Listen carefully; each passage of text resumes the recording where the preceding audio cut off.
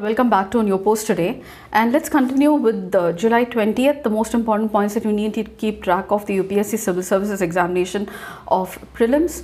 And the very first issue is about the Commission on Prevention of Crime and Criminal Justice, which was established by the Economic and Social Council Resolution of 1992 upon the request of the General Assembly. And one of the main, so the 33rd Commission of the Crime Prevention and Criminal Justice was held in Vienna, and the Commission contributes to the implementation of the 2020 Sustainable Development Agenda. It has 40 member states which are elected by the Economic and Social Council, and it is chaired by a bureau. Now, the Commission guides the UN in the field of crime prevention and criminal justice, and it also develops policy on crime through resolution and decisions as well, along with standards and norms, as well as the thematic discussions. Now, it is a preparatory body to the United Nations Crime Congress, and the declaration adopted by the Congress transmitted through the Crime and Criminal Prevention Justice, which was held recently, is for endorsement by the Economic and Social Council of the United Nations.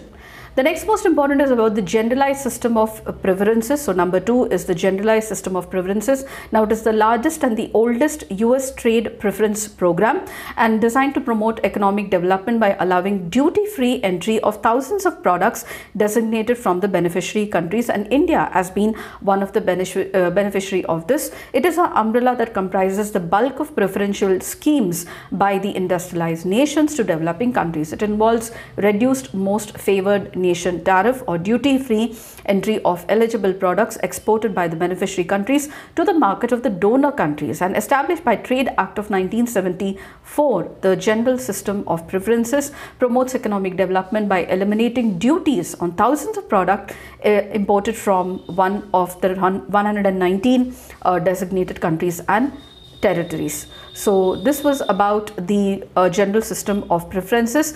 The other most important is about Japan International Cooperation Agency. It is a government agency of Japan and coordinates official development assistance, which has benefited India as well. So it coordinates its official development assistance for the government of Japan, and this has been partnering with the government of India and various state governments as well for poverty alleviation, investment promotion, infrastructure development for almost 60 years. So we have a very long cooperation with the Japanese International Cooperation Agency, and it is just not limited to, it is now working also on the Delhi-Mumbai Industrial Corridor as well, and other initiatives in the northeastern region, along with working with India in the free and open Indo-Pacific as a part of Quad.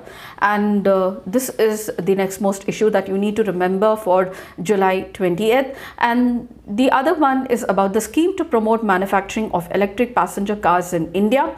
Tesla's entry in India is expected to once again open the window for applications under the scheme for promoting manufacturing of electric passenger cars in India, and the government approved the scheme on March 15. The window for application to the scheme was open for 120 days. The companies have to commit to minimum at least of $500 million investment to set up a new plant in India under the scheme, and it can start manufacturing in the next 3 years with a minimum domestic value of 25% by the 3rd year and 50% by the 5th year, therefore promoting the growth of domestic industries as well. So this scheme was approved in March 2024.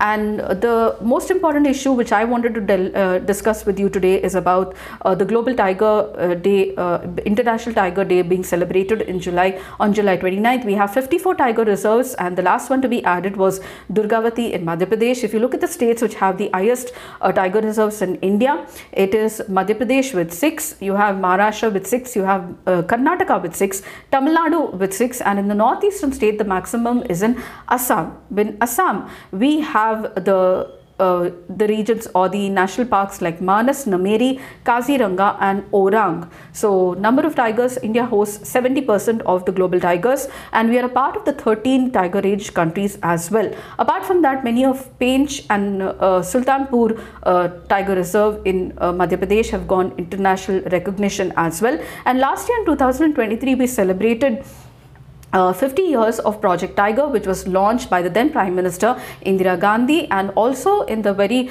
previous year we had the Wildlife Protection Act that was brought about to protect the various flora and fauna of India. It has 6 schedule, and Schedule 1 species are the highly protected species in India as well.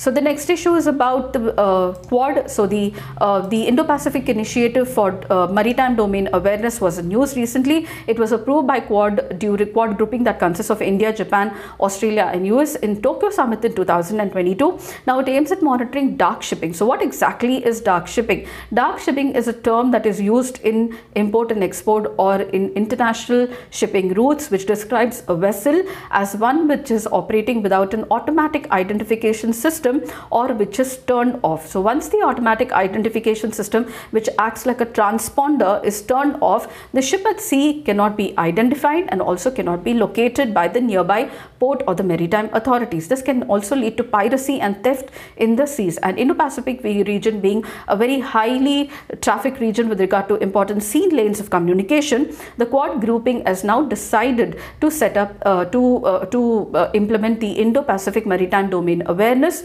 to increase to protect the sea lanes of communication, especially in Indo-Pacific, and also with regard to helping the partners with developing of technology for monitoring of the maritime sea lanes of communication. So these are the most important issues which I wanted to discuss with you for July 20th. If you did like, please do like, share and subscribe, and don't forget to comment at the end of the video. And let's meet tomorrow for another most important issue, that is with July 21st, most important issues that you need to keep track for the UPSC examination. And until then, it's very happy learning.